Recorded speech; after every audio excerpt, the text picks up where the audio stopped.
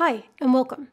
Today I'll be sharing some of the results from my paper, which discusses what it's like to moderate the subreddit AskHistorians and how its location on Reddit impacts moderation work. This work arose from an ethnographic study of AskHistorians, during which I conducted interviews and observed the community.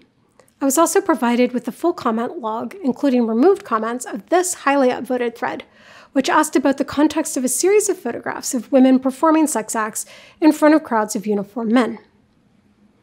AskHistorians is a subreddit with a mission to promote public history, which is done largely through their rules. The rules aim to ensure that questions can get good answers, and that answers follow practices common in academia, such as reflecting current historical methods. These rules are strictly enforced, and all other content is removed. In this way, AskHistorians operates differently than the rest of Reddit, which has long-standing platform-wide norms of freedom of speech. The other important aspect of AskHistorians is its user base. In a census, moderators reported that the user base, similar to Reddit as a whole, is young, white, and male. This user base has a profound impact on AskHistorians, in part due to Reddit's design, which promotes content through upvoting. When the user base determines what content is seen, it will largely choose topics and subjects that align with their interests.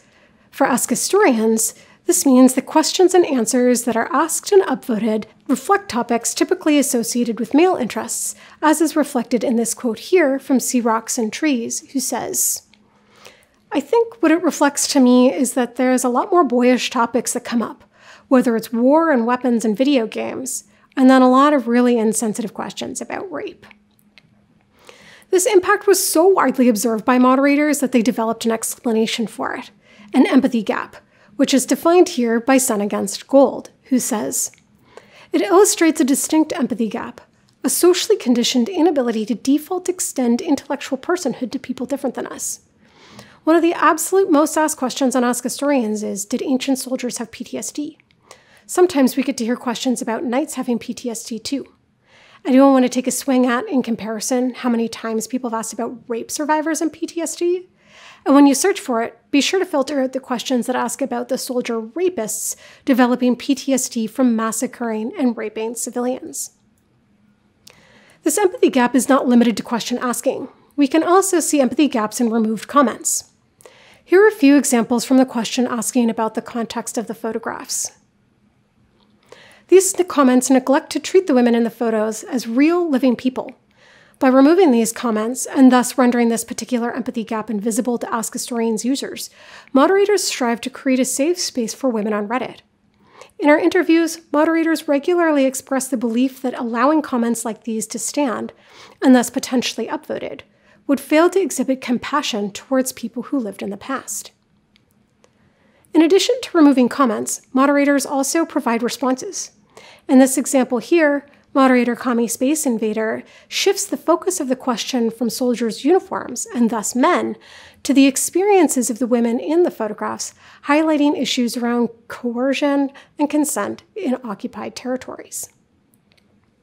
So by controlling visibility through comment removal, and by providing responses that recenter those often neglected through question asking and upvoting, AskHistorians moderators close empathy gaps by providing space for people, histories, and perspectives from those outside the normative demographic to tell their stories and have their voices heard. These measures have a very real impact, which we can see through these quotes from users here. The first, which says, "Answers here have helped me inform my political opinion, my thoughts regarding issues such as LGBT rights and feminism. It was actually an answer here that made me fully consider patriarchy theory, colonialism, and its very subtle effects on today's society. And last, but perhaps most importantly, have had an influence on my overall thought process and problem solving." And in this next quote, said in response to Kami Space Invader's answer in the question asking about the photographs, which says, "I can say with absolute certainty that you changed my perspective on the topic at hand. What I saw as a relatively harmless consensual situation was revealed to be something very different, which I never would have considered." So what this case study demonstrates is the power of moderation not just as a retributive force, but that it can also be instructional, directly countering misinformation grounded in historic falsehoods, and providing users with tools to critically assess information they encounter across platforms and communities. Thank you.